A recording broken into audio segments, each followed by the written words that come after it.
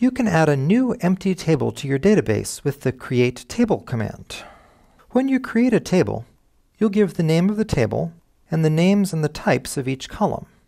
You can also set constraints on each column and on the row as a whole.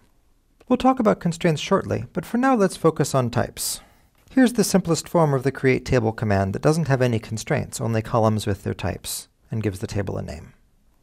Now we've dealt with text and integer types previously, and back in lesson 2 I gave you a big long list of lots and lots of types that SQL supports. The exact set of types that you can use will vary from system to system though. If you're working with a database system that doesn't natively support the type you need, there's usually a way to work around it.